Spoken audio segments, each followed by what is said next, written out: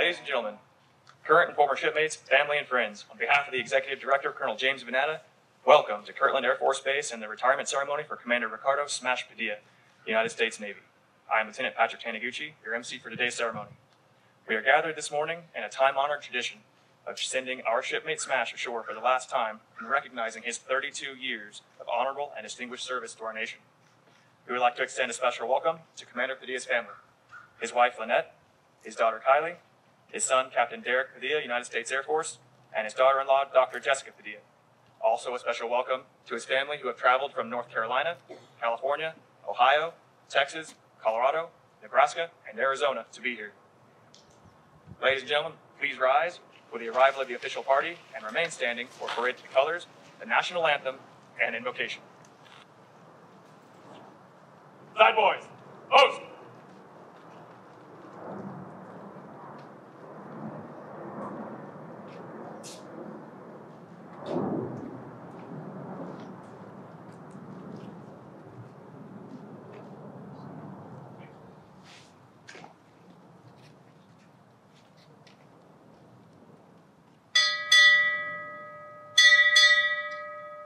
Commander, United States Navy, arriving.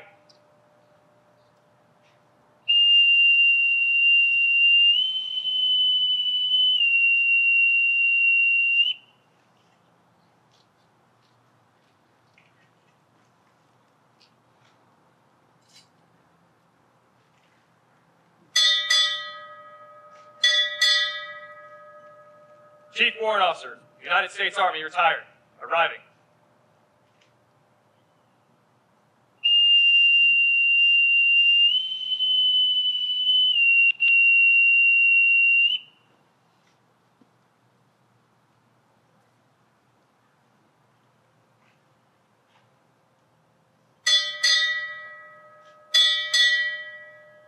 Chaplain, United States Air Force, arriving.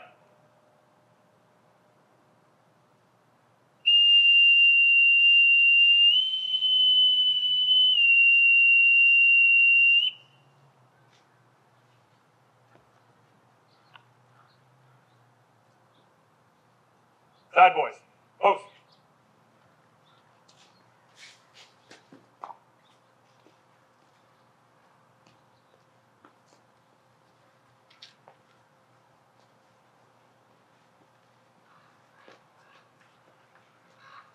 Parade to colors.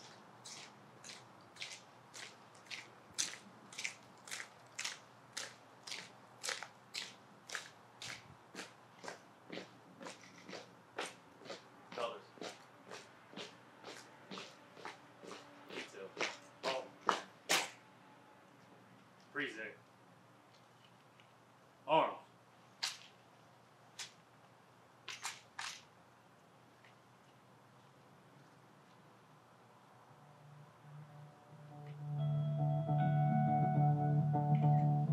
Oh, say, can you see by the dawn's early light what so proudly we hailed at the twilight's last gleaming, whose broad stripes and bright stars through the perilous fights, oh, the ramparts we watched were so gallantly streaming, and the rockets the bomb busting in air gave proof through the night that our flag was still there. Oh, say, does that star-spangled banner yet wave for the land? I'm not afraid. You're the home of the brave.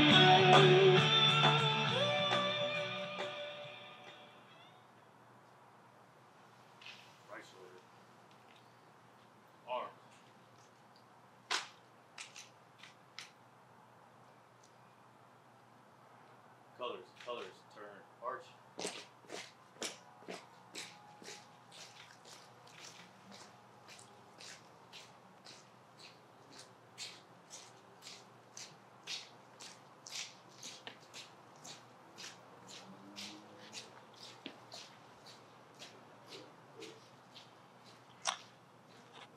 You know, one of the most beautiful things about Christianity is the various names of God.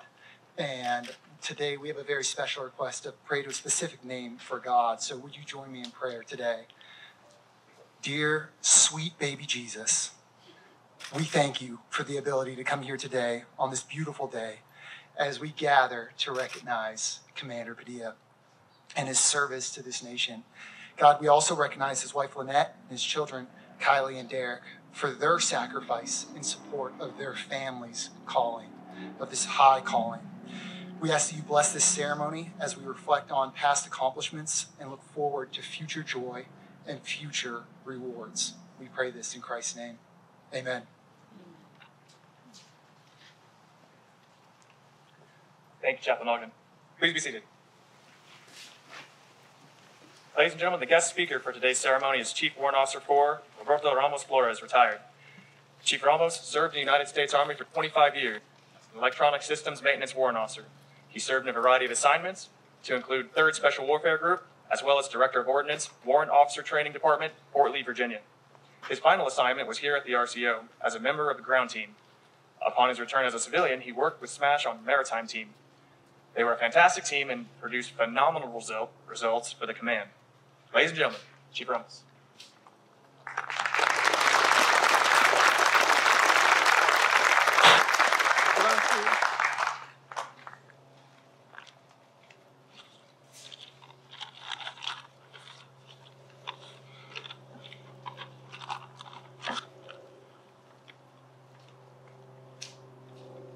Distinguished guests, family, friends, men and women from the FSU, good morning. Great weather, but hopefully it doesn't get too hot before we start sweating. It is great to be back in Albuquerque. I felt like I left a year ago, but I don't miss you guys. It's only been, what, a month? And I'm back already. I'm so glad that Commander Padilla or SMASH, allowed me to be his guest speaker and honor his 32 years of dedicated service. He got me beat by a lot, so I'm proud of him. Or we should have been in the same year group because we graduated the same year. I just took a break, before coming in. Gucci, thanks for the introduction.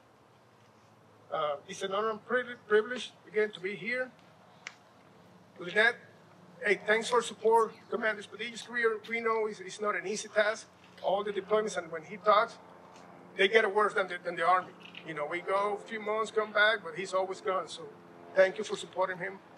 It's hard to see a relationship lasting that long in the military. Kyle and Derek, again, thank you. I know it's hard moving around. I know my kids hated it. Especially when they were seniors, they didn't want to move to a point that I have to move myself only so they can graduate with their friends and girlfriends, boyfriends. So I know how hard it is for you guys. Again, thank you for your support. Again, for those of you who have served the military, the tremendous support our family gets to us. If we have family problems where we're downrange, it makes it hard. So we have to have that strong family supporting us to make a successful career like Commander Padilla's career. I don't know if you have a time to see his bio. Impressive. He flew the helicopters. I know he wanted to be a jet pilot, and he took a helo. I'm still trying to learn the Navy, names. I call it the Black Hawk. He call it something else. But talking to him is impressive. The missions they do, the dangers of the missions, and the sacrifices, the loss of friends, doing the mission. And I admire that. Probably me, I would have fly one time and quit. That's just me. Again, me and SMASH, we met about 2 years ago. Actually, 2 years and 2 weeks ago. And when RJ, one of our ground team guys, talked to me when I was coming back from retirement, he told me, you're going to be working with a Navy commander. And I'm like, okay. He's like, well, don't worry, he's a really good guy, you know. He's not in a power struggle. He's not going to come in and, you know, push you to war. You guys are going to be fine. You guys are going to do okay. And from day one, we clicked. You know, we say, hey, this is your role, this is my role. And we went on. And we got 2 successful years, you know, and it's like a relationship. Before he dumped me, I dumped him. So I just go somewhere else. I cried all the way to Colorado, you know, and I was driving back nervous. I'm going to see him again. So my wife was laughing. Are you nervous? You know, you're going to go back? And, hey, it's all right, you know. We still care for each other. So anyway, so we did many, many trips. And Lynette knows because I know she got mad, you know, like he's traveling so much. But it's part of the job. And during these trips and in the office, we literally talk about everything. From movies, to life, to family, to everything, to the point that we are discussing to write a book. Things that we see at the airport. Because, you know, remember you got that website, things that you see at Walmart? Pay attention when you go to the airport. Way crazy. And follow up with a sequel. Excuse me, that's my seat. Because every single time, we bet who is going to have his seat taken? And it's always, that's my seat. No, it's not. That's 2A. No, it's not. Yeah, it is. Oh, sorry, excuse me. So again, so we got those books, you know, cooking. We just need a security approval for release. So again, Commander Padilla joined us in June 2020. And again, 2 years went so fast. As soon as we met, he told me his intent to retire. So I told him, start planning. He's like, it's 2 years out. Start planning now. It's going to come fast. And he did. And here you are, ready for a transition. So, and again, we all know due to the high classified nature of our business, you don't realize the sacrifices and how we impact our world today, but it's been great, especially when we get on the road. It's been great because we see the fruits takes place, and every single mission I was proud every time I came back, telling my wife, I wish I could tell you, but it went great. So again, thank you for your service. You know, I hope I get to fly with you, you know, once I make that kind of money to, you know, to call you in, or at Spirit. You know, hopefully you don't get a Spirit job because definitely I don't fly Spirit. And but again, thank you all for coming down on this special day, and may God continue to bless our families and the United States. Thank you.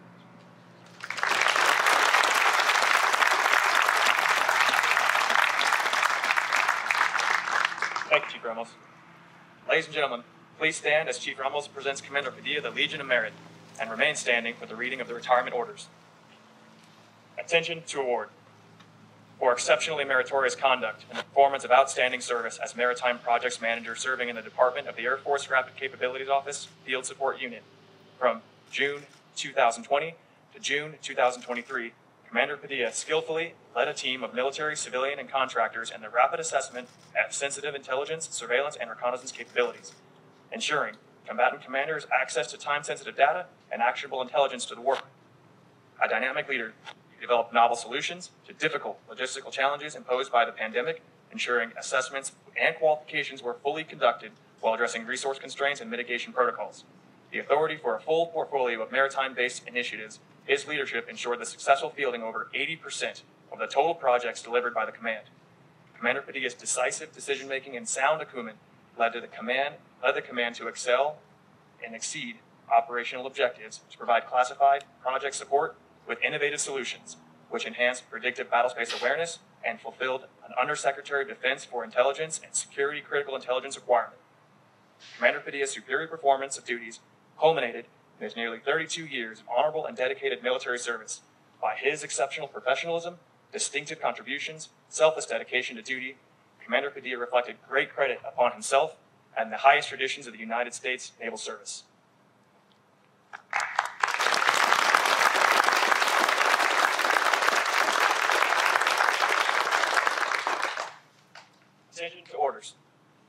number 030372. Your request to be transferred to the retired list was approved by the Secretary of the Navy effective 1 June 2023. You will be transferred to the retired list with the grade of commander. Please join me in giving Commander Padilla a round of applause for his dedicated service.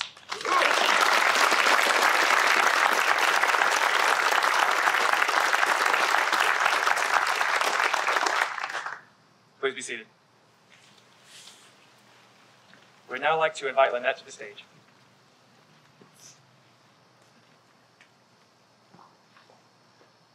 We'd like to present Lynette with a certificate of appreciation for her steadfast support throughout Commander Padilla's career. Certificate of appreciation. To all who shall see these presents, greetings.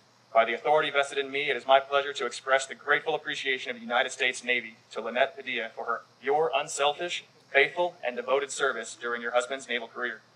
Your unfailing support and understanding helped to make possible your husband's lasting contribution to the nation given this 14th day of October 2022.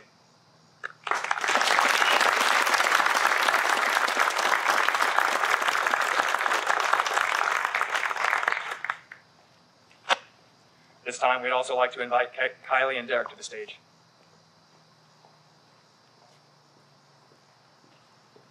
We would also like to present Kylie and Derek with a certificate of appreciation for their steadfast support of their father throughout their career.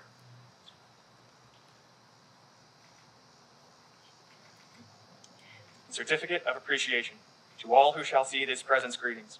By the authority vested in me, it is my pleasure to express the grateful appreciation of the United States Navy to Kylie and Derek Padilla for their unselfish, faithful, and devoted service during their father's naval career. Your unfailing support and understanding helped make possible your father's lasting contribution to the nation, given this 14th day of October, 2022.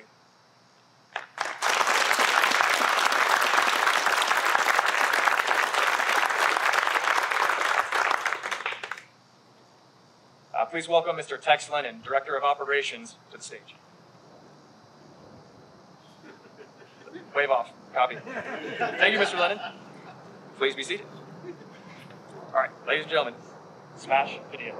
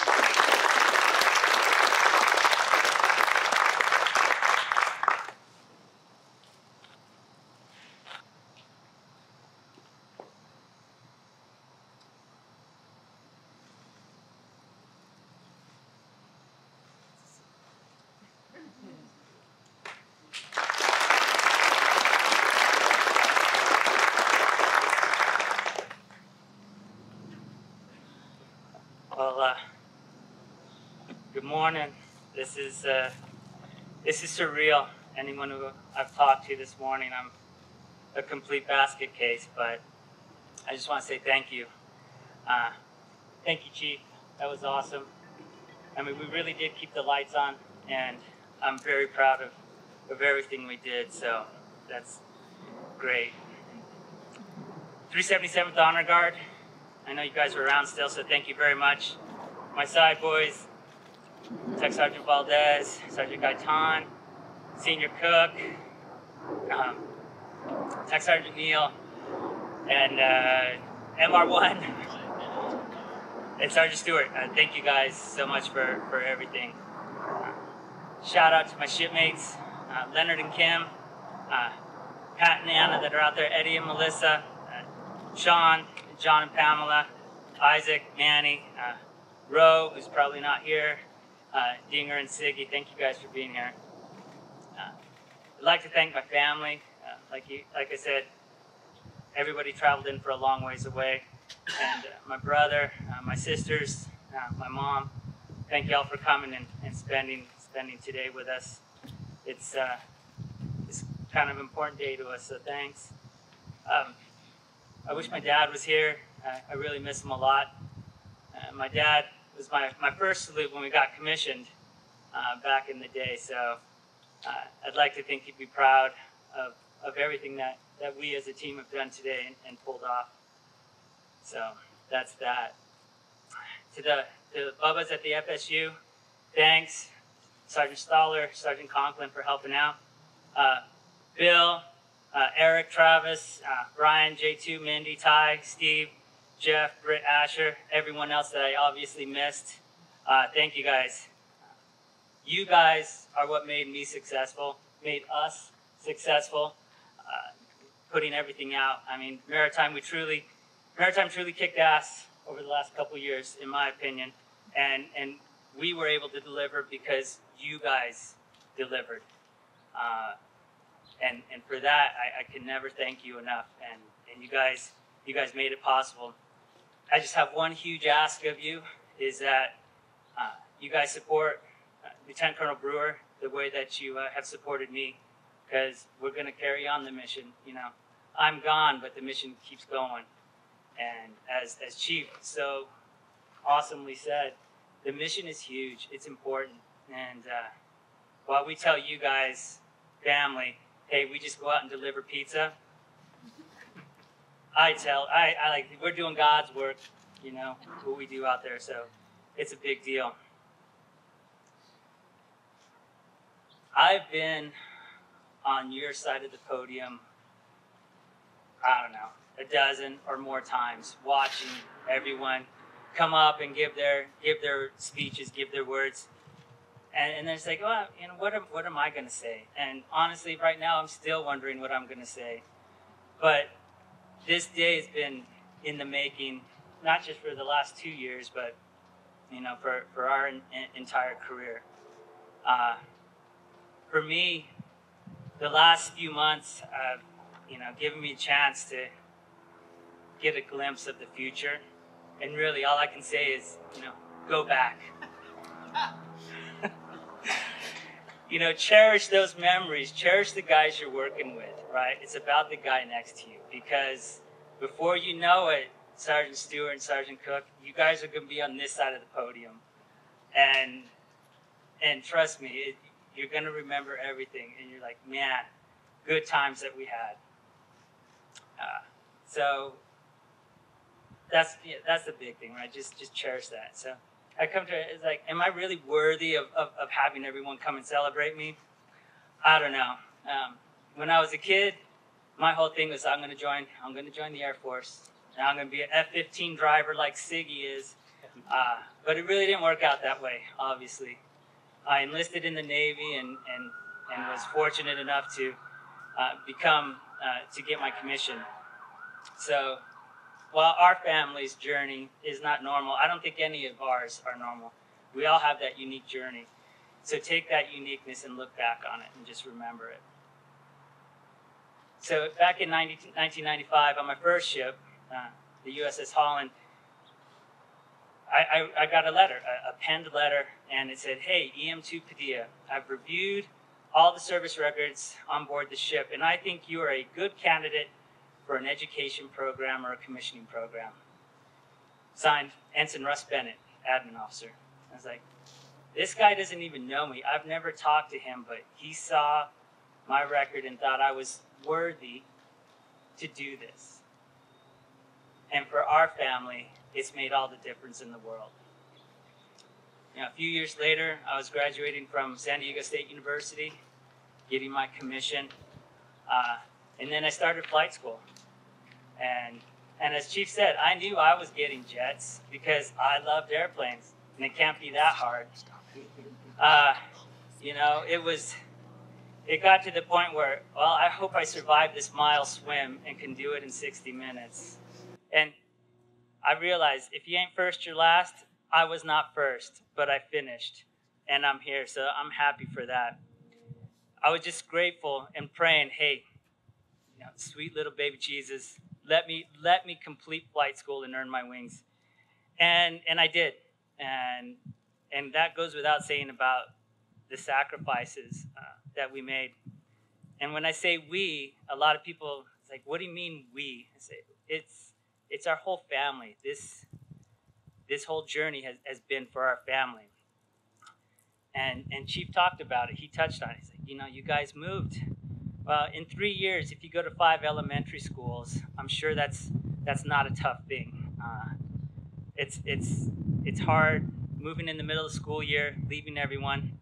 And then when your husband says, hey, by the way, I need you to move from Guam back to the United States by yourself because I'm on deployment. Or, hey, I'm in flight school. Well, I need you to move the kids across the country. She never asked. Lynette never asked, never complained, and we did it. And so that's, you know, the challenges weren't just mine. The challenges were my family. And you guys all know, all my Bubbas know, family to me is everything, right? I always talk about that. And I always try to make sure that I spent time with Kylie and Derek. Whether it was going out and throwing the ball, whether it was listening to the big voice come on, it was important, you know. I would leave work, be in uniform, drive to the football game so I could see Kylie cheer, you know. Or I'd procure a government asset and fly over my son's baseball game or practice just so that he would know I was there. But, you know, it was training. It was all in the name of training that I did that. The point I'm trying to get to is that thank you guys for sacrificing. You know, you allowed me to be selfish. This is everything, and you guys allowed me to pursue that. And I love you guys. With all that time that I did have to spend away from them, you know, oftentimes, there are times when your kids can go astray and not really be the stand-up citizen that you want, or don't live up to parents' expectations. Regardless, we love them. But for all the time I was gone, and that Lynette was in that position of mom, dad, chauffeur, mowing the lawn, you know, cleaning the house, it was everything, right? And the kids, with all that, still turned out all right. You know, Kylie's a labor and delivery nurse now. She travels around the country working at different hospitals. And Derek's a captain in the Air Force. You know, he graduated from law school and didn't choose the Navy, but I don't hold him against it, you know. Like I said, you still love your kids, regardless. I'd like to say that the success of Kai and Derek is because of you. You were always there for them, so, you know, it's awesome. Kids know how to play us against each other, you know. Hey, Mama, I want to go to Europe after graduation from college. Okay, ask your mom.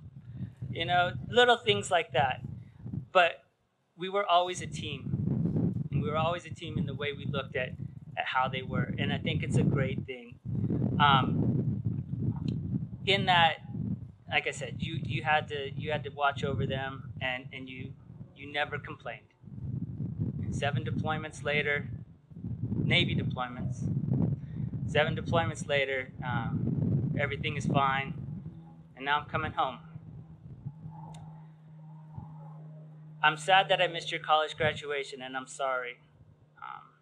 But you're the best, and you're kind of stuck with me. As I've been rambling on, the last 32 years have been a really, truly, truly blessed career. I've traveled the world, and it does count. Port visits count as traveling the world. The Navy allowed me to earn my associate's degree, my bachelor's degree, my master's degree, and my wings. I've got to blow stuff up, fire missiles, drop torpedoes, shoot machine guns out of the bird, and most importantly, I've had the opportunity to lead sailors.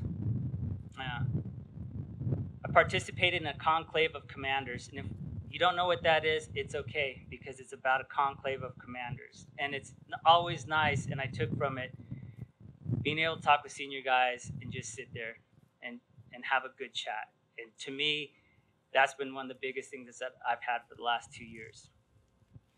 I've truly lived the dream, is what it is. But I would not be successful, as I said, if it wasn't for you guys.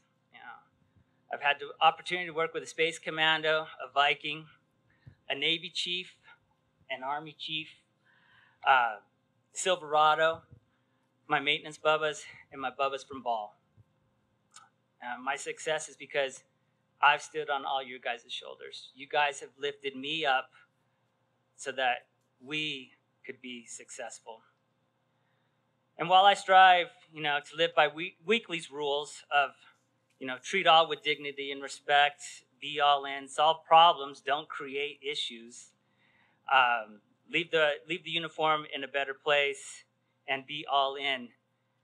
I have lived by the words of Chief Hawkins in that, listen, take care of yourself, then you take care of your family, and then take care of the Navy. Because if you can't do those first two things, you can't take care of the Navy and do your job. I love you guys, and you guys, I mean that.